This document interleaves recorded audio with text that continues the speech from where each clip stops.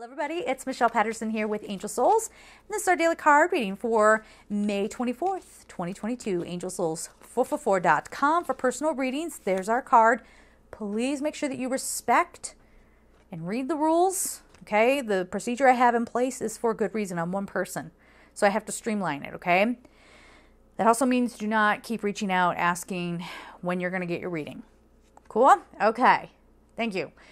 You and your loved ones are safe. This is the biggest thing that I think a lot of us are going to be coming into, just really wanting to, oh gosh, I just got the message that the last 2 years kind of prepped us for what's to come.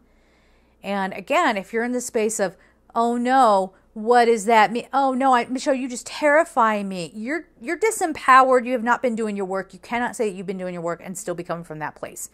No, that's not how that goes. So this is saying get into that solid, resourceful place. Okay, you know what? If someone loses their home, that is horrible. But does it mean they're out of the game? Does it mean that they're, they can't find a different way to live or whatever? Don't let anything get you down. That's what it is. Don't let anything get you down, okay?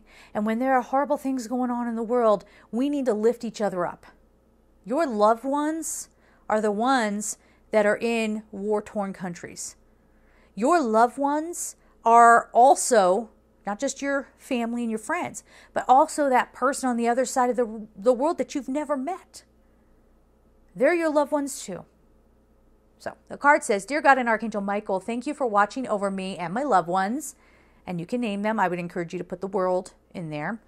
Please help me feel secure and at peace and fill me with faith so that I may focus on my priorities and enjoy a healthy, happy life.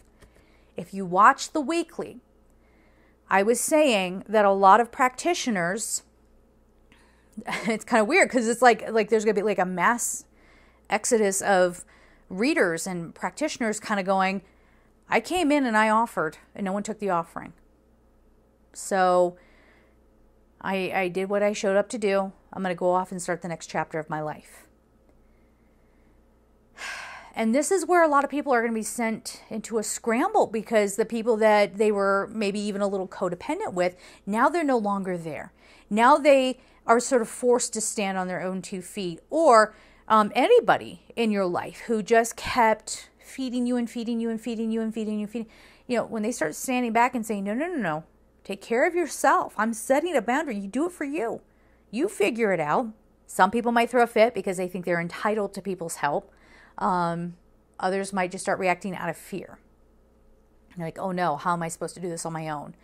Because they're disempowered, right? So this is saying you're more empowered than you realize and your loved ones are safe, all right? So we're going to leave it there. I'm sending you all so much love and take care.